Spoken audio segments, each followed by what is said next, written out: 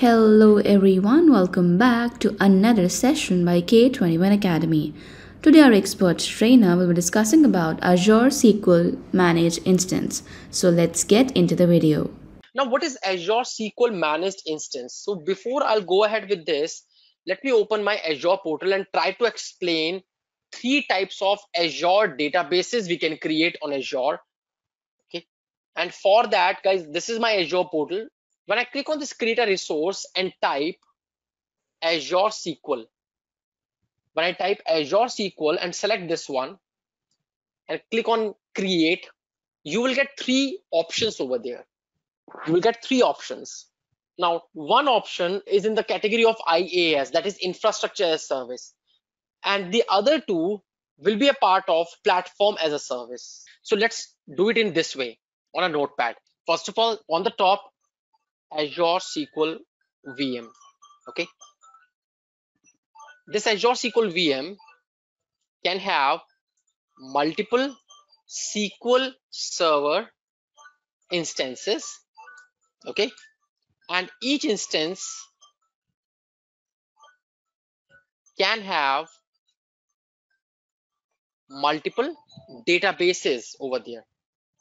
Understood? Then we have Azure SQL Managed Instance. So as per the name, it defines that it is a single instance of SQL or SQL Server, you can say, and it can have multiple databases only. So that is one instance only. Understood? One instance. Azure SQL Database. Generally, we call it as a single database. The entity or the you can say the scope is up to a single database only. Now, when I talk about Azure VM, let's say we have 8 virtual cores or 8 virtual CPUs. Okay, and we have 16 gigs or 32 gigs of RAM.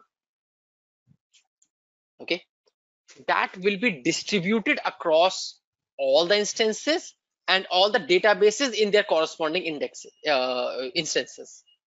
In that same way, if my instance have same 8 virtual CPUs and 32 gigs of RAM, then that particular configuration is distributed across the databases within that instance. Okay, not across multiple servers, multiple instances, across only for the databases. And when I say the same resource we have, let's say 4 gigs of RAM and 1 or 2 virtual CPUs we have. So these two configurations are applicable only for that single database. The differences between these three, sorry. Now, whatever features we have in Azure VM, out of that, 99% features are matching, are same in managed. Just like Azure VM or Azure SQL VM. So when I say 99% of features, that same features like creating jobs, having database engine, having security folder, having management folder. So whatever folders you generally have at server level, all those features are applied for managed instance, although it's a platform as a service.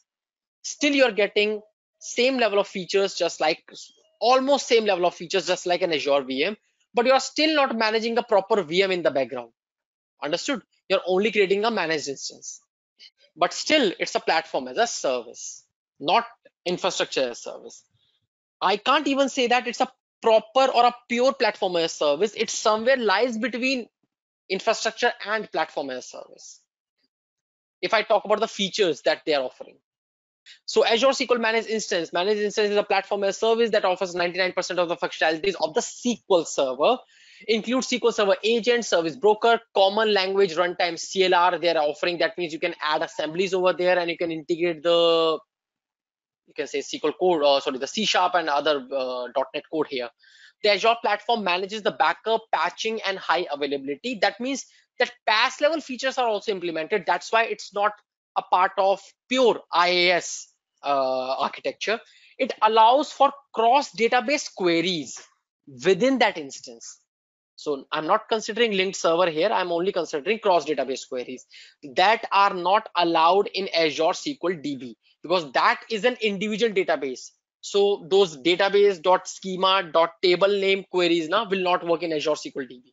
So again, pricing tier. So they have given two different pricing tier, four different pricing tier actually. Like general purpose, you will get up to 8 TB of data support. In business critical, you will get 4 TB of data, but with direct attached storage support and in-memory OLTP support as well. I hope you have heard about in-memory. There are some in-memory databases or tables, in-memory tables you can create it. In-memory, your data is stored on your hard drives, or you can say your actual storage, but when the server ups, okay, when the server starts, whatever tables working or behaving like a in-memory one, their data comes automatically onto the memory, so that readability will be faster. Okay, so that comes as a feature. But the readable replicas, even you will get it over here in the business critical. You will not get it in the general purpose, so carefully use it. Migrating Azure SQL Managed Instance, how we are migrating to. So first of all, database migration services we can use that will allow near zero downtime migration to Azure SQL Managed Instance. Replace transaction log to target Azure SQL Managed Instance over here. Another way is backup and restoring your databases over there. Simple. So restoring databases into managed instance is a supported migrated path, is a supported migration path. And user restore do not support no recovery option over here. That means you can restore your databases, but you cannot use no recovery option. That means you have to do a full restore every time. If you have a series of transaction log files, that is not applicable here. Okay, the easiest way to migrate is take a full backup and restore it on the managed instance. Azure SQL Database. Now, this is actually a platform as a service. It is actually a type of a single database, first of all. And the pricing tiers, that means in how many pricing tiers I can deploy this Azure SQL DB in a single database, where a single database deployment that allows a rapid deployment. Elastic pool. When I say elastic pool, okay, let me explain this elastic pool first. Let me open this notepad. As I have explained that if I need to create an Azure SQL DB, what you need to create first. So let's say I have logged into Azure portal. Okay. After logging into Azure portal, I have created or I have selected my subscription.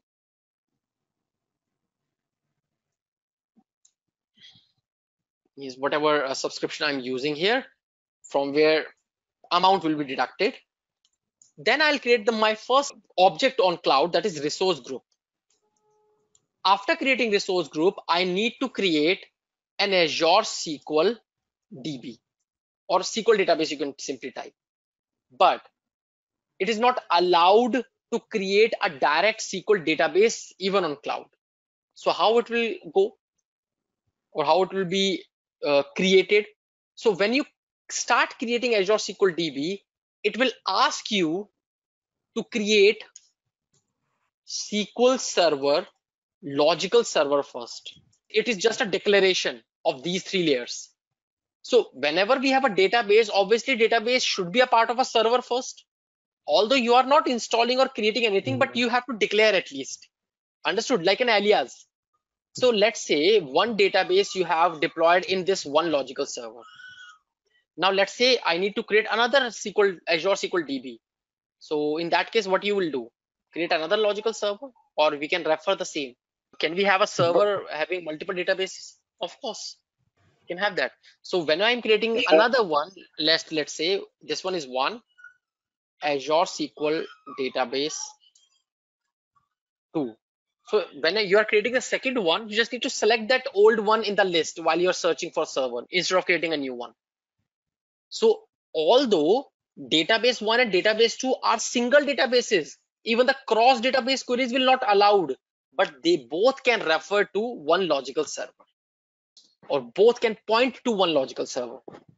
They are not related, their configurations are same. One database can have high configuration with lots of GBs of RAM and a high amount of data storage, and another one can have 1 gigs of RAM and one virtual CPU. That doesn't matter. Configuration could be of any difference, but they could be a part of single logical server.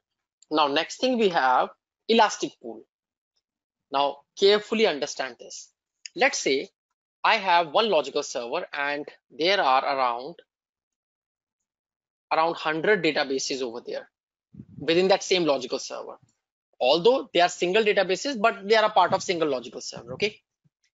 Now, all the databases we have, let's say having some kind of a similar pricing tier. Okay. 2 gigs of RAM, 1 virtual CPU. That is the same for all databases. Now, if any of the database for any instance of time having a requirement of more CPUs and more gigs of RAM, or you can simply use the term, they require more resources. So what you will do? You will go to that database and simply increase that pricing tier of the database after analyzing the requirement of it. Am I right? Because as we are setting up the configuration at each database level, it needs to be set at each database level. Now, in that case, we have this elastic pool comes into play. It is something like automate the process of distributing the resources. But from where? Are we going to setting up or automating the configuration of each database? No. I'm not going to touch any of these databases. I'm going to simply create one elastic pool within this logical server. So elastic pool will be created in this logical server only. Okay. An elastic pool will be configured with high configuration, or let's say with more scalable resources, configured with high resources or more number of resources, you can say. Clear? Now what will happen? I'll map all these 100 databases within this, or point to this elastic pool. Now we have 100 databases which is a part of this elastic pool. That doesn't mean that it doesn't mean that all the database somehow a part of a group. No, they are not a part of a group. They are not even going to start running cross database queries. Nothing will be changed. The feature list will be the same. The benefit they will get it from elastic pool is, let's say elastic pool have 30 or 64 gigs of RAM. Okay, 64 gigs of RAM, or I'm just considering it as 100. My total resources are 100. Let's say Azure SQL Database 1 and 2 require 20% of resources from elastic pool. So you don't need to individually set the pricing tier of database 1 and 2. They will automatically take 20% from here out of this 100. Use it, and once it's done, give back to this elastic pool.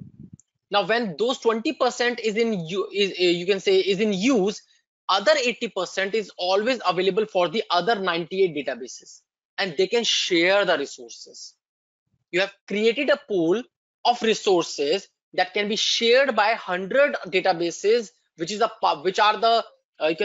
comes in that same group of elastic pool. Let's say you have added only 50 into that elastic pool, or map 50 only. So only 50 can share that elastic pool resources. Now the benefit is changing the pricing tier of individual database can cost or could cost more in that case. So it's better to have one high pricing tier resource that can be shared by the 100 or 50 databases at any instance of time. So in that same way, some other pricing tiers or other categories of Azure SQL Database like hyperscale and serverless, where you will get more limit from the size perspective, or from the, you can say, from the serverless approach they are following. Like in serverless option allows for the reducing the cost by enabling auto pause for non-production workloads. So that will ultimately reduce your cost. Let's say you're using it for some other purpose, so it will auto pause your databases. Although pause option is not there in any of these categories like single, elastic pool, or hyperscale. Even in serverless, we don't have pausing it as manual one. So auto pause is there, but that is again controlled by the Microsoft. We cannot pause any database. Now, additional to that SQL database, what other databases Azure supports? So it supports MariaDB, it supports MySQL, it supports PostgreSQL as well. And they are also single databases. Understood? But in case of PostgreSQL, that PostgreSQL is not actually a single database, it is individual instance. So do not compare Azure SQL Database for SQL Server and Azure SQL Database for PostgreSQL. So Azure SQL Database is a single database instance, single database, but PostgreSQL is acting like a single database instance, like a managed instance. Some compatibility levels they are explaining, means if you are deploying anything on Azure, so what type of support you will get it from Azure side. So they are saying SQL Server releases are primary supports for 5 years, first of all, and SQL Server provides extended support for the next 5 years. That is a benefit you will get it. In that same way, currently supported releases of SQL Server on Azure, and that is from 2012 to 2019 it supports, but 2008, 8R2, it will not support. So that means you need an upgradation from 2008 R2 to 12 first, then only you can migrate it onto Azure. Compatibility level they have given over here. Database level settings, currently SQL 2019 up to this, they are providing the compatibility level support. Allow query optimizer behavior and most T-SQL syntax to maintain behavior of older version of database engine.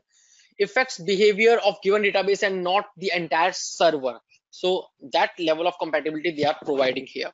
From 100 to 150, that means from 2008 to 2019, T-SQL things they are actually going to manage, and it will only affect the database, not the entire server for which you are actually migrating. These are the things that will get affected when you are migrating anything from any old version to the new one, and when you're moving it on to Azure. So guys, this was our expert from team K21Academy, and if you have any doubts or if you feel that you're lagging behind, then we have something really special for you. We have our free class on Microsoft Azure Database Administrator certification, that is DP-300. And if you want to enroll for the same, then all you have to do is just log on to k21academy.com/DP30002. You'll be seeing this kind of interface. You just have to click on book your free seat now. And in this free course, you'll be learning about why learn Azure SQL databases on cloud from Microsoft, roles in data on cloud, Azure certification path for DBAs and data professionals, and whatnot. So all you have to do is just select an event date according to your availability, add your full name, your email address, add your phone number, and click on yes, save my seat now. Moving ahead, you'll be seeing this kind of free link. You just have to select this link, add it to your calendars, and I'll see you in the free class. Till then, take care and keep learning.